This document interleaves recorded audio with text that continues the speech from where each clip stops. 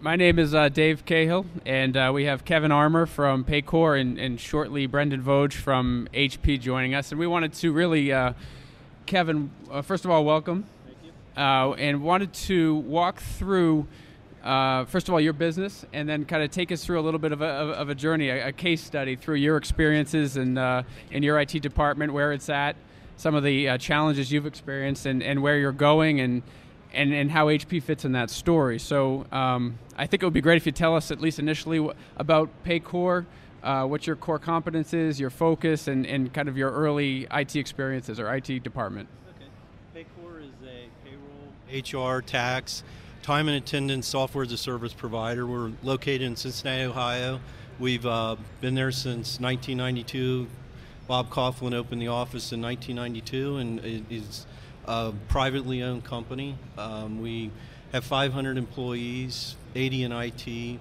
Our biggest challenges is really being able to provide customer service for our clients as far as one-on-one customer service and instant response. We're hearing a lot here at HP Discover about instant on. Our mantra is really instant response and being able to provide instant information to our clients, to our specialists that are processing payrolls, HR information, time and attendance, and things like that. So you guys have been doing SaaS before it was SaaS, right? Right, I mean, you guys were an ASP when ASP was a good thing, and then it was a bad thing, right? And now it's a good thing again. Yeah. So talk about that journey, right? I mean, where are you, and what have you learned over those few years to get us to here? We learned that we were an early cloud provider, and nobody knew anything about the cloud. We didn't know we were a cloud, but yeah, we were an ASP, application service provider. We provide our applications to our clients. They need no IT infrastructure.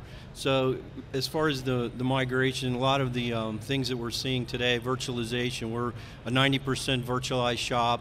Our SQL Enterprise is the only thing that really isn't virtualized in our environment, just because of the SQL Server needs and just the ability to scale up our SQL Enterprise. And so what's different today that makes this cloud concept a reality? I mean, besides just hardware costs coming down 30% a year for the last 10 years, right? Is it virtualization? Is it pure compute? I mean, what is driving the cloud agenda that makes this that much better and has everyone, or wrapping their business around this trend? I think some of it is taking the business that you're in and focusing on that aspect and not focusing on things like email, HR, payroll. If your business is manufacturing, you really want your IT staff focused on the infrastructure needed to support what you're making your money in versus the HR and payroll. We provide that, and that's really what I see as the cloud, is being able to do that, but also the ability to spin up servers quickly, the rapidness, the elasticity of being able to provide more compute power quickly, and those are really some of the driving forces to the cloud right now. And what does that look like? How do you? It's primarily private cloud. Right, ours is private cloud. It's a fairly nebulous term, right, but it's virtualized today, 90%, right? What's the next phase in that down the path towards public or hybrid, and how do you get there from here? Yeah, I think some of the things that we look at is we spin up new servers when we need to within our web farm, and the ability to spin up servers in a hybrid solution is something that we're really looking at from a cost perspective and from the ease of being able to spin them up rapidly. So, but we're still looking at more of a hybrid solution because of our dependency on our SQL database server. That's really the core of our IT infrastructure, is being able to provide that instant responsiveness, the ability to process payrolls quickly, HR information, and really be able to get the information to the clients quickly. And when you have a new demand for an application, and one of the guys in the IT team comes in, the government CIO has said we have a cloud first mandate. Right. Every app that comes in the door is cloud first, and you got to tell me a reason why it's not. Yeah. What does it look like internally at Paycor? Internally, we cost it out in both situations. A new application or a new environment, and really look at it from a cost perspective to see if it really makes sense 2-3 years out. Maybe initially it might make sense, but if you're there 2, 3, 4 years, you need to really look at the overall cost of the recurring revenue model versus buying the servers and the license that go into that, because in most cases you're still buying all those licenses and everything within that structure of how the cloud is being marketed or provided. Right, so it's not just a wholehearted jump to the private cloud. It's right. got to be. I mean, I don't see it that way.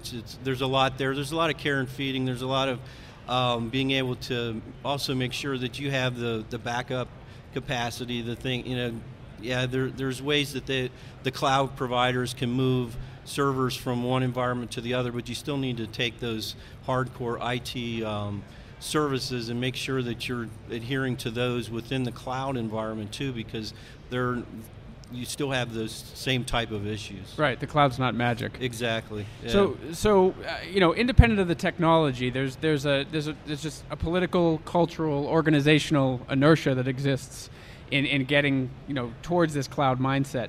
Do you guys see any of that? I mean, you've been doing SaaS for a while, so there is a as a service mindset internally. But how do you get around that? Because I see that as one of the biggest gaps from getting towards kind of existing IT to this next generation of IT, which is much more as a service. Getting around what? I mean, the mindset inertia. So, I mean, guys, what is cloud, or resisting that move to cloud versus how they've done things previously? I think we look at it as we've provided the cloud solution, so we understand a lot of the virtualization and how to do some of those things. So, being able to look at that as a whole is really where we're driving. And so, Brendan, when you're talking to Kevin and helping bring HP and interject HP into the discussion, where do you guys have the most impact? Where is the HP architecture, HP technology, HP processes, software? How does that weave into Paycor to make sense for them, where it's so compelling that they're coming to you to solve their problems? Well, specifically, I'm the system architect for the DL980, and I think it's that's been a really interesting alternative for Kevin in terms of looking for very high performance solutions at very low cost, extend the x86 ProLiant line beyond the current 4-socket industry standard servers into something that's considerably larger and really more appropriate for an SQL kind of application. Yeah. And so what is as you look, Kevin, at the problems or the kind of next phases for you, what are the biggest issues in your environment that you need to address from here, right? And where does HP fit into that story? HP fits in with just the rapid nature of how they're coming out with new servers all the time, and us being able to upgrade to the latest and greatest as far as that goes, getting the added capacity that we need as we grow. We're doubling revenue every 3 years, so we're a very growth-oriented company, so we need to be able to grow our IT infrastructure as the company continues to grow too. And then IT-wise, I mean, what are the biggest, is it really just figuring out how to meet those growth needs that when you wake up every day and the big challenges you're facing, it's around sustaining or harnessing that growth? Some of it's the growth, but really the biggest concerns are around security and our infrastructure as far as the security goes. I mean, the whole environment, just making sure the lights are on 24/7. The expectation used to, when we first started out, it wasn't a 24/7, 365 world. Now it's everything instant, everything has to be there on and continually being able to process. And where's the biggest IT headache at this point? I mean, everyone talks about operations being 70 to 80% of the cost of IT spend, right? Where is your biggest headaches? Probably the resource allocation, as far as all the projects we have on our plate, the things we want to do, where we want to go as we grow our company, really being able to do that and manage both the new products that we're bringing out and then manage the infrastructure and the things that need to be done to keep things up and running smoothly. Right, and then figuring out where HP can fit in from a software standpoint, right. hardware. Software, hardware. I mean, we've been an HP customer for all the years I've been there, dating back 15 years. I mean, we've really been a HP ProLiant customer, so we continually see the benefits that they provide us.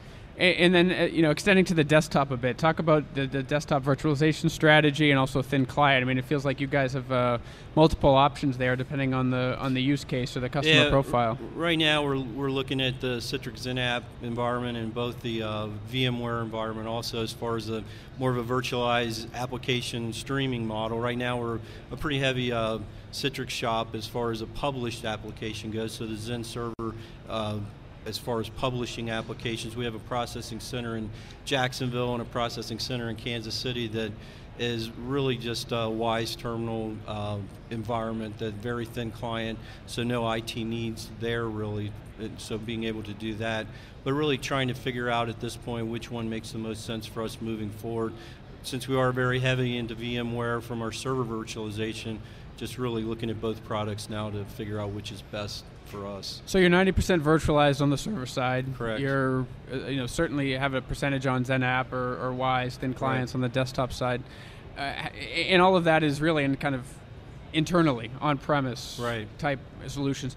How do you think about bursting, overdrafting, getting to the public cloud? Is that something you can see yourself doing, or is the proposition still too it's too easy for you to keep it inside, and the math doesn't quite. I think at times it is easy for us to keep it inside because we've kept it inside, but we are actively looking at how we can utilize the cloud to burst, to be able to utilize some of the services from not having to have them up 24/7, but to be able to burst during our peak times, and then burst it, turn it off when we're not needing it, so that we're paying for the computing power when we need it versus always having it on.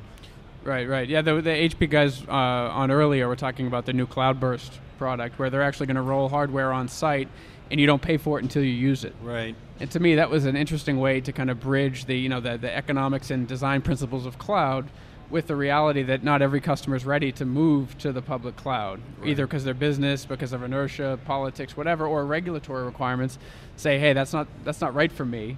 But we can kind of facilitate that type of cloud experience or discussion on site. Right, and that's what we would do. Do you guys really deliver it as a service internally, right? You externally have a software as a service to your clients.